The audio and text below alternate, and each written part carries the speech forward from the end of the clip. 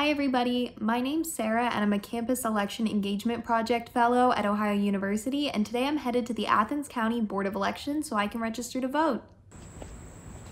So you have to be registered at least 30 days in advance of the election. So the deadline to register to vote this year is October 5th. And you can register at the Ohio DMV, at your local Board of Elections. You can register online through the My Ohio Vote system or through the mail.